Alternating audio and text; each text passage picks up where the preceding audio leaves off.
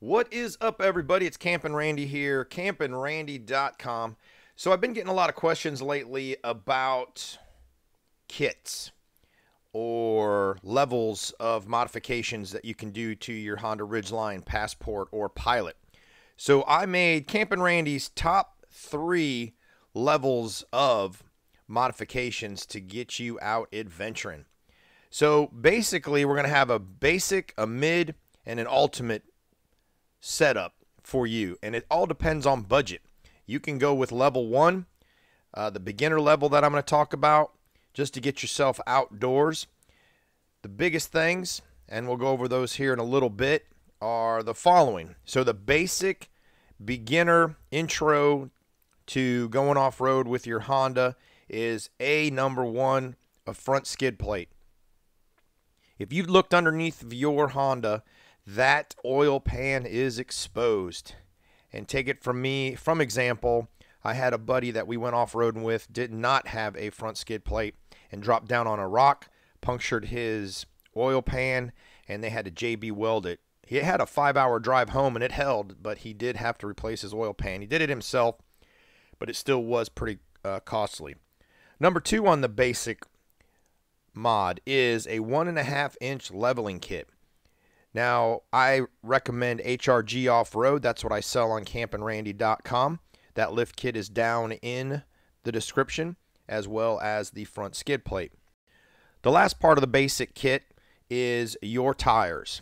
The tires on your Honda are for street. They're to be quiet, they're to pump out water and a little snow. But as soon as you get any mud in those tires, they're useless. And that's why, or what, when people go off-road and they're like, what? So it doesn't matter what kind of traction control you have. If you have street tires, you're not going anywhere.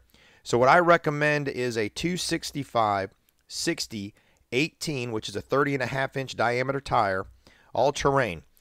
You can get BF Goodrich KO2s, you can get the Toyos, you can get Falcons, you even get the Coopers. I recommend the Nitto Ridge Grapplers. I've had 4 sets of those on 3 different Hondas, and I absolutely love them. They perform well in the mud, the clay, and the snow, as well as they are nice and quiet on the road. Now, there is a little hum, but it's, you know, it's manageable. It's not like a mud tire. If you want to go with an MT tire, you know, you even have more aggressive off-roadness. But that's what I recommend. So let's go to the intermediate package, the level 2 if you want to say, and we're going to repeat what we talked about before. Front skid plate, available on CampingRandy.com, down in the description as I said, and then we're going to add the gas tank skid plate. That gas tank is plastic. There's a little roll bar in the front if you crawl up underneath your truck and see that, but that really is for the road. If something comes up and hits the gas tank, it'll keep it attached up in there. Then we're going to do a 1.5-inch in the front and either a 1 or 1.5-inch in the rear. Now, if you want more of a level look than a rake, and when I talk about rake, if you walk away from your Ridgeline, you're going to see it looks like it's sitting at a 45-degree angle where the front of the vehicle is nose down and the rear end is high up. The reason for this is so that when you tow or you put, you know, your 1,500 pounds of payload in the back, the car's not going to be sitting, you know, on bump stops or anything of that nature, and it's going to ride, you know, pretty decent. So you do 1.5 in the front and then 1 inch in the back, and that's going to give you clearance throughout the entire Honda.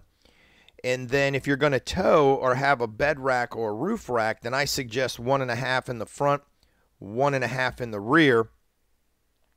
It's going to continue to give you that rake, but when you load it down with a rooftop tent and a bed rack, what that's going to do is it's going to level the truck out so you don't have as much rake. Again, we're going to do tires, 265/60/18, all-terrain tires. That's going to get you where you need to go. And I'm not talking extreme rock climbing and all the crazy stuff. I mean, I don't rock climb, but I just go into silly places where no Honda should be, just to show you guys and the haters that it is pretty capable. it's just fun. It's fun. And then when you're not going crazy, you have a nice ride going to the trails and coming home. That's my biggest thing, is comfort. Then we are going to move to the advanced level, or level 3 for Campin' Randy. And again, we are gonna protect the entire underbelly of your Ridgeline, Pilot or Passport. We're gonna do the front skid plate. We're gonna do the gas tank skid plate. We're gonna do the rear differential skid plate, the carrier bearing skid plate, because at your breakover, that's what hangs up, that carrier bearing. And then last but not least is the mid skid plate with the catalytic converter skid plate, theft deterrent in quotes, for that mid area. Nothing for the mufflers or the resonators. As you can see from my previous videos, my mufflers looks like somebody hit it with a ball peen hammer. So that's going to be all of your underbody carriage. And then I'm going to recommend Traxxa's rock sliders, which I have on my Ridgeline. Then from there, we're going to do the 2.5-inch lift kit, ultimate lift kit from HRG. That's going to give you a 2.5-inch lift with a 1-inch subframe drop. And the reason that we developed this is so that your CV axles and your articulation stays pretty much factory. So you don't end up stressing out your CV axles, your universal joints built into the CV axles, as well as the drive shaft going back to the rear of the truck.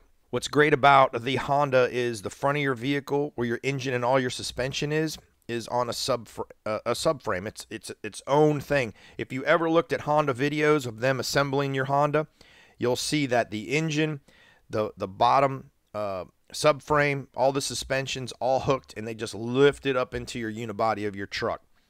And don't let people give you grief about your unibody. I actually cut the fender wells where that hump is behind your tire. You know, if you take your fender wells out, you'll see on the firewall, it's part of the Ace body structure. What's amazing is it is like a frame, that big square frame that goes all the way back has actually got cross bracing on the inside of it. I think I have a picture of it. If I do, I'm going to put it right here and you guys can see that. But yeah, it's got a lot of rigidity, and I'm pretty excited to see the new underbody of the Ridgeline moving forward, because the new 2023 Honda Pilot is built on a completely new redesigned undercarriage. So if you look and compare the previous gen to this new gen and look underneath, it's very amazing. I'm going to do a walkthrough per Honda Pro Jason's asked me to do one of my opinion on the 2023 Honda Pilot Trail Sport, because all the videos out there, like, you know, the Car and Driver folks and TFL and what's the other one, Kelly Blue Book, you know, all the ones that just have these everyday reporters talking about the Honda. So he told me I need to go and do my own so that I can express what I see and what I think it'll do. Basically my opinion, right? So, which is, you know, doesn't mount to a hill of beans, but he says that I should do a video for that. So that'll be coming out here pretty soon. All right, so once we get the rock sliders, I'm going to suggest the pre-runner bumper with the winch that we built. If you go back and look at my last video, went out with my wife, we went out by ourselves, and, you know, like I said in the video, got a little cocky, and we went down a hill that had some V-ditches in it, and I'm talking deep ditches, and we got hung up, had to use the winch, and we were hung up so bad that I had to do a double line. A single line would not pull us out of the predicament we were in. So that's your ultimate level 3. Now, you guys said, or will say, Randy, what's this crazy setup you have going on right now where you're claiming you have 5 inches of lift? Well, we're going to call that the crazy Campin' Randy setup. We'll do level 4. We'll call it the insane package. What we are creating, now we're going to have 2 packages coming out. and I'm going to put it on the website coming soon, probably the beginning of June. I want another month of testing with HRG before we say go with this. What we have is we took the 2.5-inch lift kit spacers. That's on top of the suspension, okay? And then I have the flat-out suspension GR Plus. And the difference between the GR Plus versus the GR Lite, the GR Plus has the front shocks inverted, and that helps with cooling, so you don't need an exterior reservoir. So if you're on a washboard, you know, I don't really drive fast. All the speed limits on off-roading is like 20 miles an hour, but you've seen people driving 40, 45 miles an hour on a washboard. And when you're on that washboard on stock struts and dampeners, they overheat, and then they start puking fluid out of them because, you know, they expand so much on the inside. So we have the flat-out suspension GR Plus, and those give you 2 inches of lift right there, and they're adjustable coilovers. So mine right now, the rear has a, we started with a 425-pound spring, but that spring was a little, not enough. It wasn't enough. So I was bottoming out and the springs were hitting. So what we ended up doing was looking at a 600-pound spring. So Flat Out sent me that to test, and man, that is amazing. So it runs really well. With the bed rack, the rooftop tent, all my gear in the trunk, my kitchen, you know, Coleman stove, everything under my back seat, you know, all my camping gear I take with me. So it works really well, and I think I'm gonna, so I have the dampeners on the front. They're adjustable, by the way. So not only do you have adjustable coilovers, you have adjustable dampening. So it's you know, you have a little dial, and you can go from fast to slow, fast is soft, slow is hard. That's what she said. So I have the front set to soft, and then the back I have, there's 20 settings. I have it on setting 5 from the softest or the fastest. And I think I'm going to bring that down a little bit. The rear seems a little, you know, stiff, so I'm going to bring that down a little bit and see what I have. Maybe bring it down to a notch 3 and test that out. So then from there, we're going to work down. So we started with the spacers on the top, the suspension, and then we're going to go down to the subframe, and we're going to do a 2-inch subframe drop, and it's working good. The only things that we're seeing with the 2-inch subframe drop is your top radiator hose. It has plenty of flex, but some of you might look at it and go, Randy, this is just a tad bit tight for me. So that's that. So maybe a 1.5-inch subframe drop, 1 3/4 will do, because I like the angle pitch of the axles. So I think we might go with like 1 3/4. There is one wiring harness on the passenger side up by the headlight that you need to detach. Our steering shaft has a column inside of cylinder. So when you drop the subframe, there is enough room. There's a picture here I'll show you. There's enough room for it to slide down, and you're good to go. There's no extensions needed to be built. We thought we were going to have to make a steering knuckle. You know, everything's good to go. Then on the back of the truck, everything's fine with the 2-inch subframe drop. We are only doing an inch drop on the drive shaft. So when we built the 2.5-inch lift kit, we did not do a drive shaft drop from the front to the rear. There was a tad bit of an angle.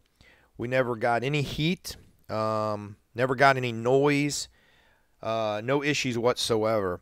So on this kit that we'll be building, we're going to end up giving you a 1-inch drive shaft drop. So that'll be the build. Now that'll be your first option. So if you want to upgrade the suspension, and that suspension also gives you another 2 inches of travel if you need it on those with the flat out suspension. Now, if you want to keep your stock springs and struts, we are going to make a 4-inch lift kit, which is going to give us, you know, a large spacer on the top of your suspension with the 2-inch subframe drop, or, you know, the 1 3/4, something of that nature. So we still haven't finalized that, how we're going to build that one, but that will be coming out, and I think we're going to call it, as I was talking to Ben at HRG Off-Road, we're going to do a 4-inch lift. So that's probably going to be coming out in June. We just want to finish up some testing over here. Also, I don't know if you guys have been following John DZ as well as Manny. They've been working on the new 2023 Pilot Trail Sport struts on the front, which give you 1 inch of lift and an extra inch of travel versus previous versions. So those front struts on the 2023 Honda Pilot Trail Sport is different than the EXL, the Elites, and all the other ones. So if it's time for you to upgrade your Gen 2 front struts, I recommend you get the Trail Sport Pilots. They bolt right up. What was the other thing? Also, Manning is working on, and John DZ have it on his vehicle, and Ian at No Low Designs, the Trail Sport front sway bar. There is some modifications to the mounts that you need to do on the subframe, but the end links, you know, work. So make sure you check out John DZ's video that he did a couple months ago on that, and Manning as well on that. So that's it, folks. That is my suggestions for your beginner all the way to insane upgrades for off-road. I also recommend the in-bed tent. So if you're starting out and you want to start adventuring and just go out camping, that trunk in your Ridgeline is amazing. You put the Ridgeline tent in there, sets up in about 10 minutes, and you're sleeping in the back of your truck and off the ground. So you don't have to worry about, you know, floods, you know, everything. I don't know. If you've slept on the ground and then slept up off the ground, you know there's a huge difference in your night's sleep, the air quality, just everything all around. I think it's just better to be up off the ground. So just a couple of updates to let you guys know what's coming up. June 26th out in Colorado Springs. Myself, Ben at HRG Off-Road, Ian at No Low Designs, John DZ, maybe Manning, Nart Pro are all going to go meet up at Colorado Springs June 26th, and we're going to hit some trails together. So if you guys are interested in joining us in Colorado Springs on June 25th, we changed the date. It's June 25th till the 28th. We're going to be camping and trail riding. So let us know if you're interested. You can email me, hit me up on social media at CampingRandy, CampingRandy.com. And we are not charging for that. You can join us on the trails. Also, All-Wheel Drive Fest 23 is in effect. It's going to be towards the end of October, around the weekend. I think it's the 21st-ish. It's whatever that third weekend is. It's going to be in Troy, North Carolina. We're going to hit the trails again in Uwharrie Forest, in the Uwharrie HOV off-road park in there. If I said that right. I think it's some other way it said HOV. I think I'm talking about the express lane. So, yeah, those are the 2 dates that we have coming up where you guys can come out and hang out with us. All-Wheel Drive Fest is going to be an East Coast kind of chill all the way to extreme like we did last year. It was really cool to let folks take their stock Ridgelines, Pilots, and Passports out and hit the light trails just to show them how their variable torque management system works on their Honda. And then we went out later in the day and really hit the trails hard with all our crazy Honda mods. And then we brought out Bronco Sport. We had a Santa Cruz there. So whatever's all-wheel drive, bring it out. And we'll have a good time. That's in October. And also in Greenville, South Carolina, we do Rigs and Coffee on the 3rd Saturday of every month. So if you guys are close by, come on out. I'm usually the only Honda there. So it's pretty funny. So you can see all the gnarly setups that everybody has on their trucks, or as some people say, rigs. All right, that's going to wrap it up for me. I hope you guys have a great weekend, have a great week, and as always, Enjoy the adventures.